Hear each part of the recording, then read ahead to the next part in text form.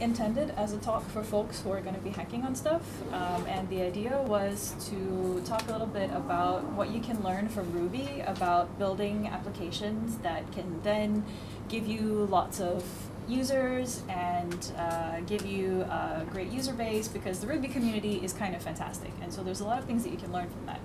But since that isn't quite the target audience here today, I'm just going to talk about why Ruby is awesome and skip all the other stuff. How's that?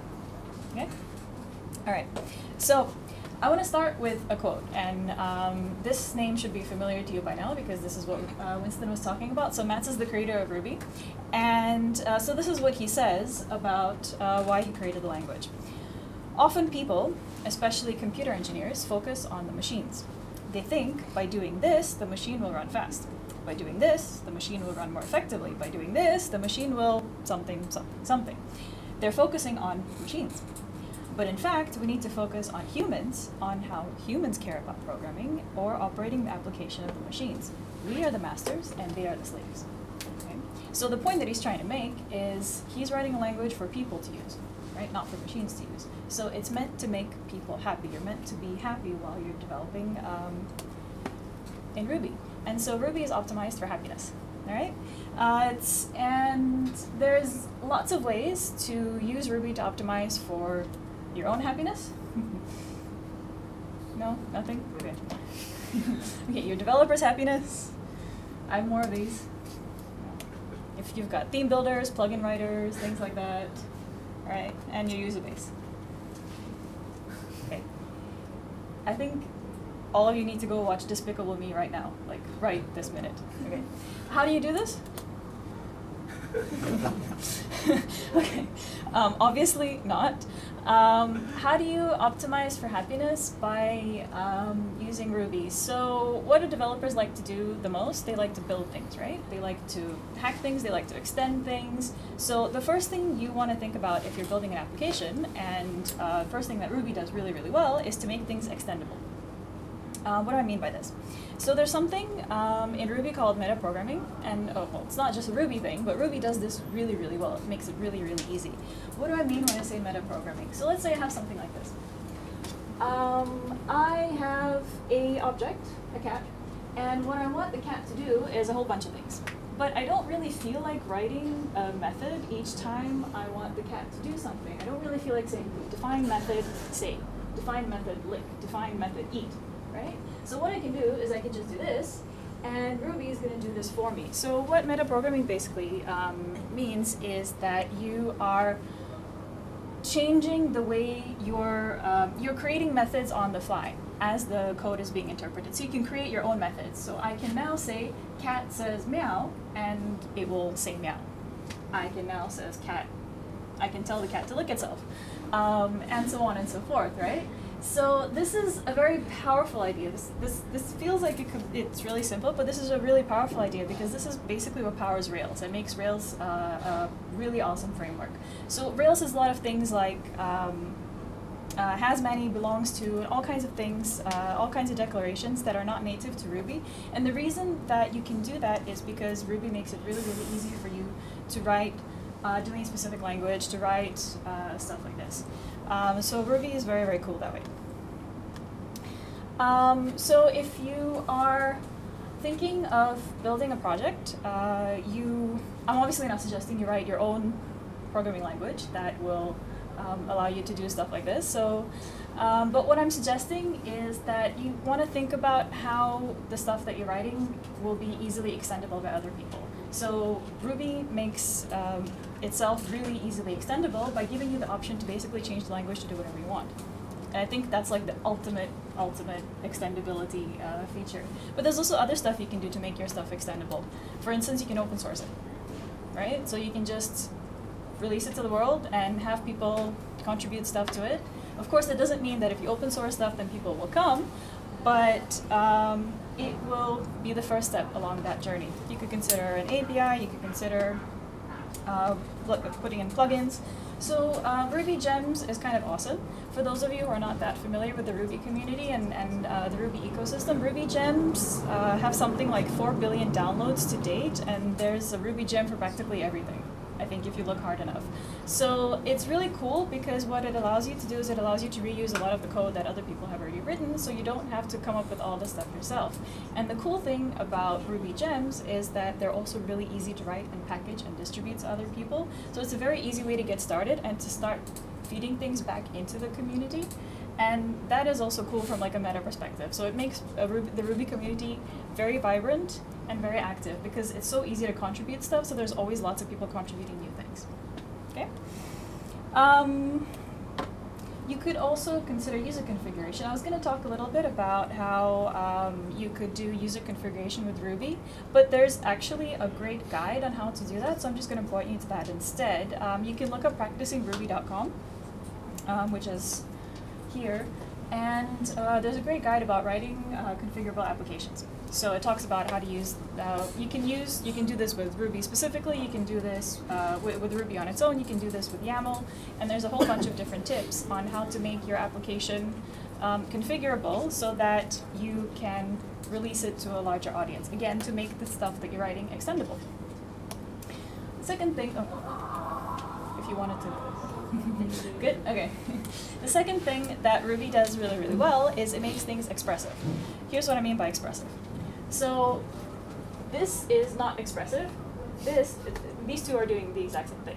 Okay, so what essentially each loop is doing. This is Java, this is Ruby. So what this is doing is it's basically iterating over, you know, it's a loop that's going over the same thing 3 times and it's printing out the value of X. So what Ruby does is it says, okay, take the number 1 up to the number 3 and do that. That's pretty straightforward, right? Okay, and that's what we mean when we say expressive. So expressive means it's super easy to read, and Winston was talking about this a little bit earlier. So Ruby is a very natural language. It's very predictable. Okay, and the cool thing about being a predictable language is, okay, so how many of you use Google instead of bookmarking things? Okay, for those of you in the front, there's one hand in the back. So I'm one of those people. Instead of bookmarking things, I just go to Google and I type in the search term because I know that Google is going to give me what I'm looking for if I type in those specific keywords, right? That's what I mean by predictability. I know that if I type wiki Ruby, I'm going to go to the Ruby wiki page, right? It's going to be the first result. I know that if I type just Ruby, Google is smart enough to give me the Wikipedia page up, you know, up towards the top because it privileges that information. So it's a predictable kind of experience for me. And the Ruby syntax is built along that principle. It's the principle of least surprise. So if you go through a Ruby tutorial, for example, and these are a couple of good examples. So Ruby Monk and Try Ruby are great starting tutorials. I really, really like Ruby Monk. And what both of these guys do is instead of telling you, okay, try to use this method now, they will tell you to guess the method. So they won't tell you what the method is. They'll say, okay, what do you think the method should be? And they ask you to try it. And the point being that half the time you're going to get it right because it's very easy, it's very natural, it's very predictable. Okay? Predictability doesn't mean that it's very consistent to what you're familiar with. So if you're coming from like a Java background or a PHP background, which is what I came from, or a Python background, then maybe a little bit different. But it's consistent to its own world. So once you get used to that syntax, just like once you get used to how Google does things, it won't change. So it's a very comfortable environment. It's very consistent in its own domain. Rails is kind of the same. So Rails, and Winston was talking about Rails a little bit earlier, has a philosophy of convention over configuration, meaning that there are certain things that are there, they're same default, so that you don't have to think about anymore. So rather than making things really configurable, it emphasizes that there are certain conventions, there are certain styles, there are certain norms, there are certain rules that you should follow. There's a Ruby style guide as well, which you can refer to, which spells out a lot of these things. So there are style guides within the community, just like there is the Go formatter that also formats stuff for you.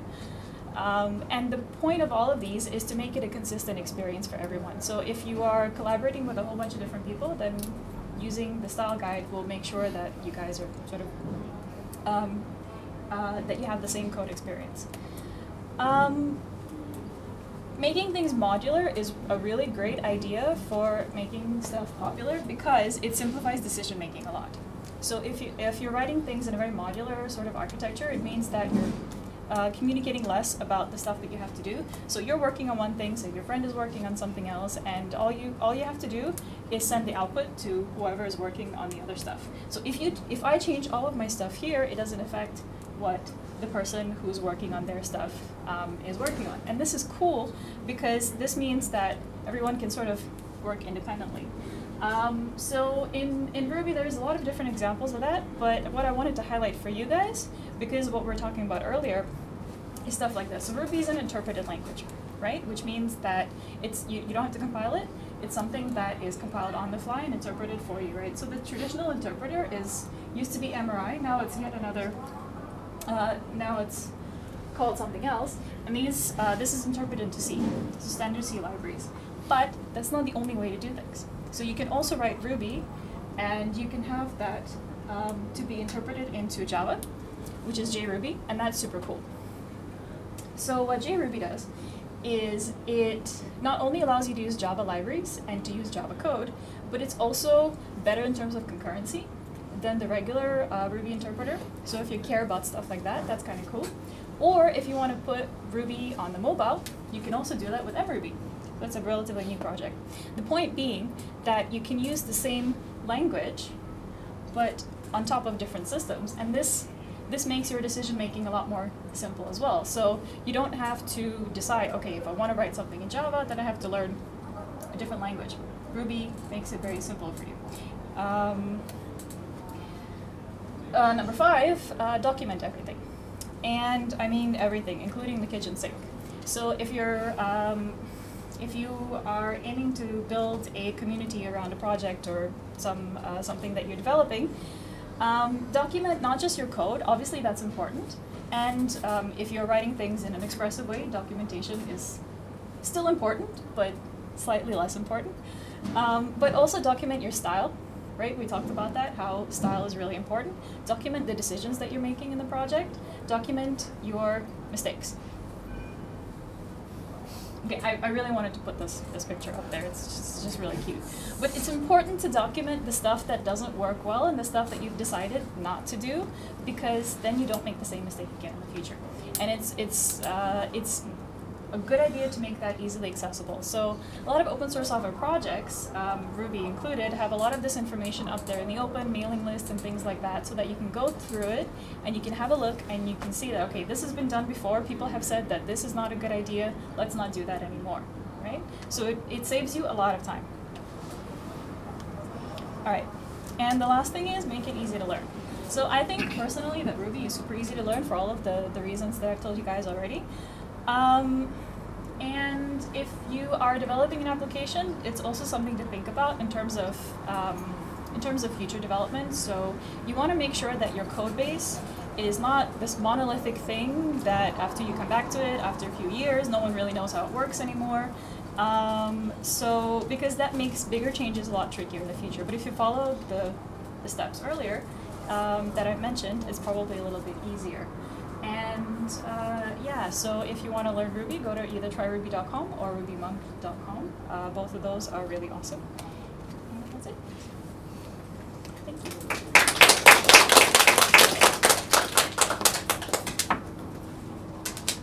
Thank you. The next after this will be the last breakout track about PHP by Lester. Let me get the guy. Do you have any questions? There's like 5 minutes. Yeah. Sorry? How easy is it to get started on Ruby Rails? Okay, those are 2 different questions. So Ruby and Rails are 2 different beasts, in my opinion. So I think that Ruby is really easy to get started with because it's a very natural language to learn. So personally, Ruby is a relatively new language for me. I came from a PHP background. Rails is a slightly different story. So Rails is an amazing framework that allows you to do all kinds of awesome things, but it also has a steeper learning curve. So Rails is not easy. I wouldn't say it's not easy. I would say that it has a lot of assumptions behind it, so it requires a little bit more reading, a little bit more of getting into. Whereas with Ruby, you just sort of you hit the ground running, in my opinion at least. But Winston is the expert. Are you a developer? Not yet. So no programming language. a bit of CSS. A bit of CSS. Okay. I mean, like you have seen earlier, they all read like English, so they are pretty easily understandable. I think it just takes time for you to get used to syntax, etc. Then of course you need to brush out a little bit on computer programming general concepts. So like if you give yourself 1 month intensive training, I think it works for all other languages as well. You should be able to pick it up fairly easily. So Ruby is the language itself. You can go through tryruby.org and just learn all the syntax. It's not difficult. Rails is a little bit more complex, like Anna had said, but then there are also a lot of tons of tutorials and guides online as well to help you get started. In fact, you can get instant gratification in 10 minutes. You build a blog easily with Rails. If you want to know more, come to Rails Girls or something. Yeah, we can definitely guide you along. But in general, it's not that it's difficult. It's just that Rails has a few more assumptions about it. So you need to know a little bit more about model view controller things, and you need to know a little bit more about. Is it like WordPress or just take 1 or 2 months? You can do more with Rails after you have learned Rails. So WordPress is really like a CMS only. Yeah, so WordPress was After you maybe but then plugins in WordPress too.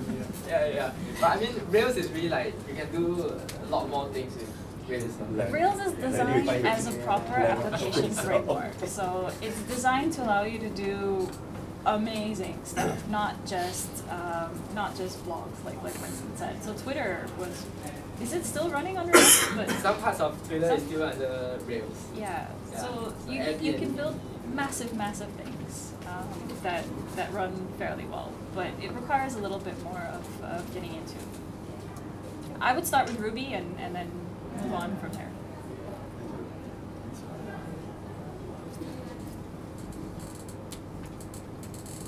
Do you still use PHP or no? That's a trick question, right? The right tool for the right job, right? Yeah. So sometimes the right tool for the right job. Let's leave it at that. So the entire Rails and Ruby does not have any PHP codes in it.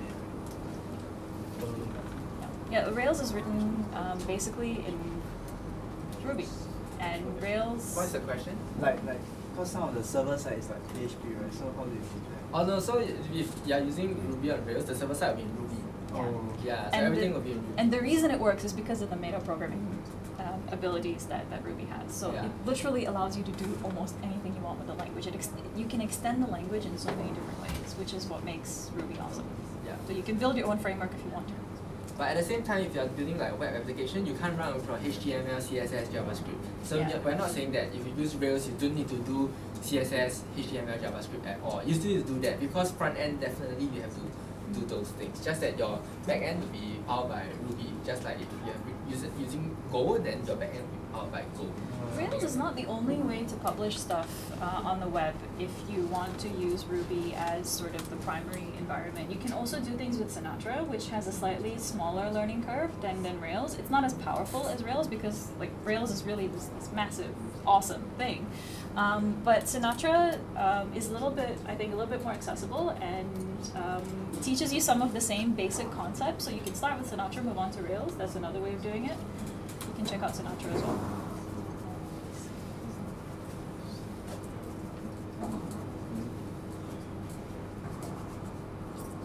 Okay.